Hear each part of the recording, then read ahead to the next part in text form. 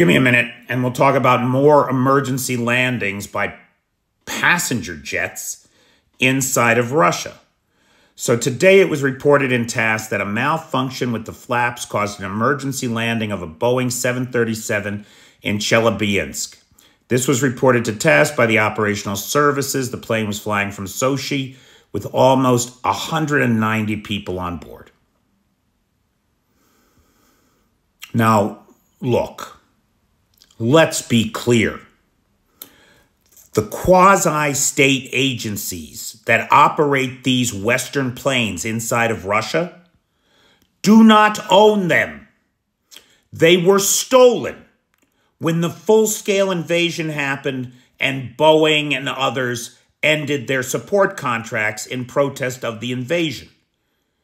So you've got a rogue government operating planes it has stolen without the support of the manufacturers, putting the lives of their own citizens at risk and trying to keep them in the air with third-party Chinese knockoff replacement parts. It's not going to work. It's not going to work.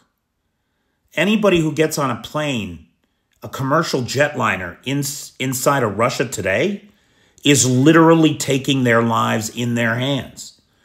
They're going to start to drop out of the sky. I mean, this is the 7th one in like 3 weeks now. This keeps happening. And it's going to keep happening. Because the people in charge do not care about the lives of the people in the planes. They care about the revenue. They care about squeezing the airline industry for every ruble they can get out of it at the lowest cost that they can get it. And if they don't have to pay or worry about safety or support contracts with Boeing or any of the basic fundamental things that any rational person that was taking human lives into their hands would be concerned about, enough. They don't care. They do not care.